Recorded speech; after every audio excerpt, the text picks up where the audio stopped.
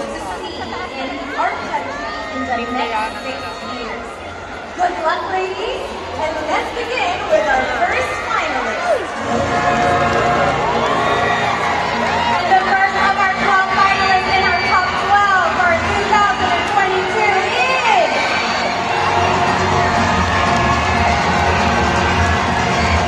Binibining 31!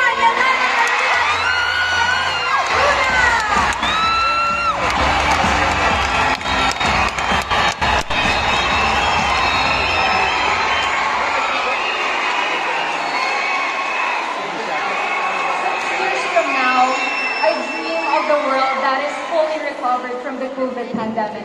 But most importantly, where all the children in the underserved sectors will be provided with inclusive, equitable, quality education. That is why through Education for Everyone, I aim to do that, to empower the country where the future is bright for everyone.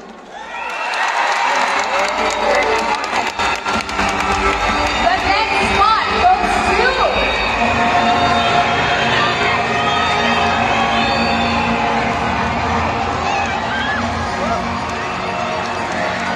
Binibining number 35!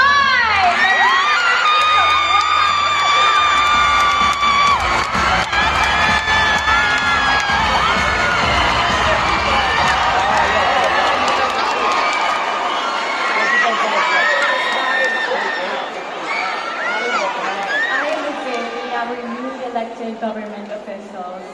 I believe that they're going to do their job just as they did 6 years from now. I see the Philippines as a progressive and a stronger nation. I encourage us Filipinos to continue this legacy for the betterment of our country. Thank you.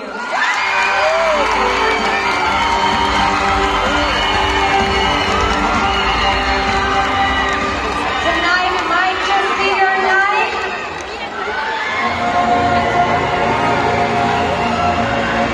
Binibining 39! Captain Omar from Northern Province.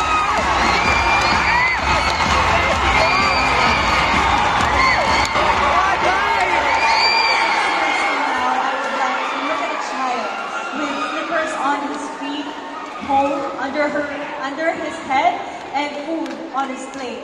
Because I know that I am an inevitable part of this progress. That's why I am starting my share today. Thank you.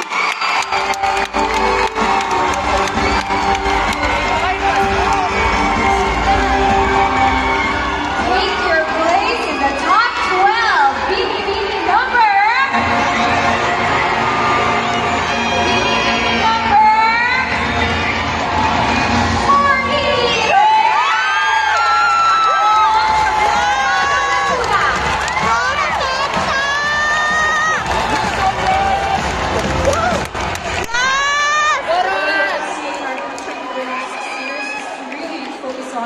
Environmental awareness. As an advocate of environmental awareness for the ongoing climate crisis, I believe that we can all be catalysts for change, not only after 6 years, but the future generation after us. Thank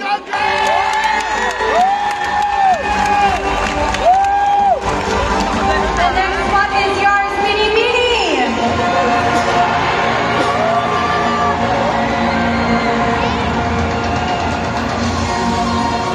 Binibining 17!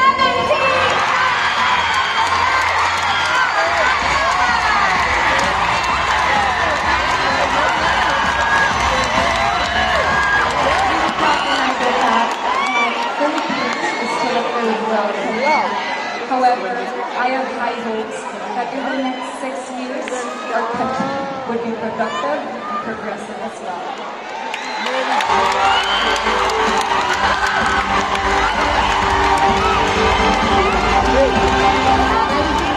We are halfway through our finalists, and the next spot goes to you.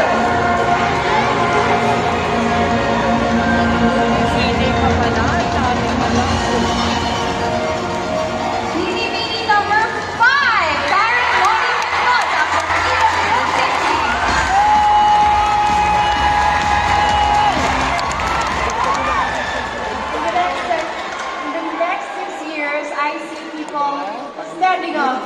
taking up space in the society, fighting for social issues such as mental health.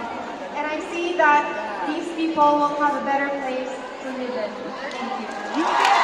Thank you. Your journey to the crown continues, Binibining number!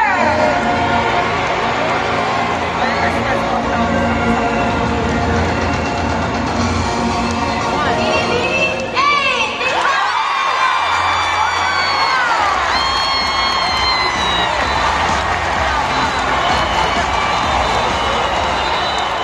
Kapatiran o sisterhood, yan ang aking natutunan sa Binibining Pilipinas na tinuro sa amin ni Miss Universe Pia Worksbank na kailangan natin magkaisa, lalong-lalo na para sa ating bansa.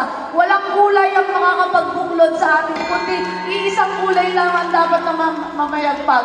Yan ang kulay kayong wanggi, kulay ng ating lahi.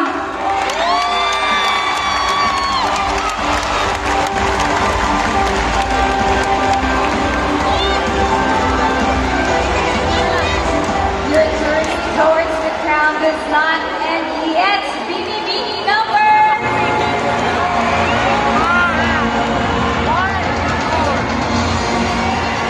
Number 25!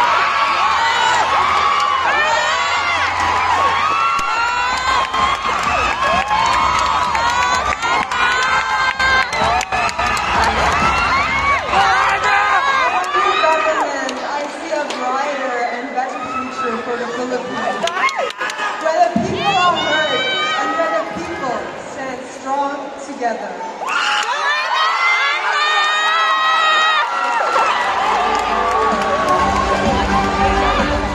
It's your turn to take your spot, Binibining!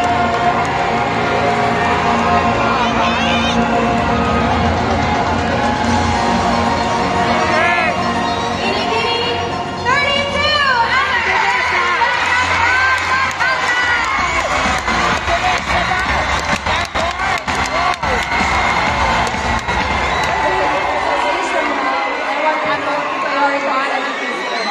Let the children be the future scientists, future leaders, future educators, future professionals that they aspire to be. Because these children, through their education, will be the foundation of a progressive nation.